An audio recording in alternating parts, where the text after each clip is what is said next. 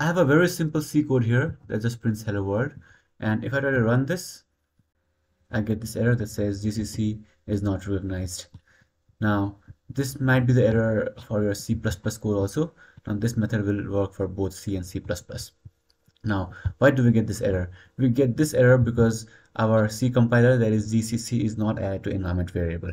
Now, if you are sure that you have installed a C compiler like MinGW and anything else, please continue the video. If you have not installed a C compiler, check the link in the description. It will show you how to install C compiler.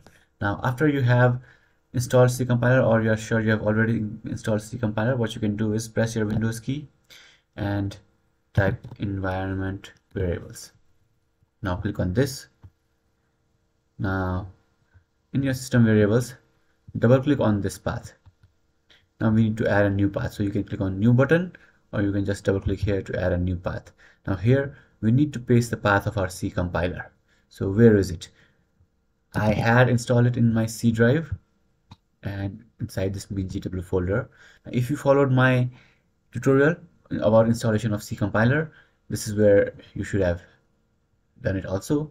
Now once you are inside your installation directory, go inside the bin folder, and here you can see GCC, C++, and CPP.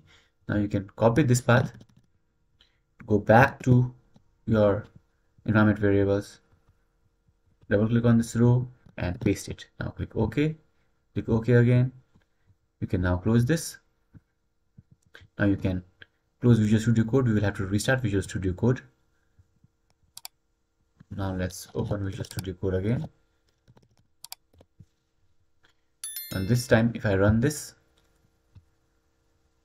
as you can see, there is no error and the code is executing. And as you can see, hello world is printed. So now we have fixed that error. If you have any questions, let me know in the comments below.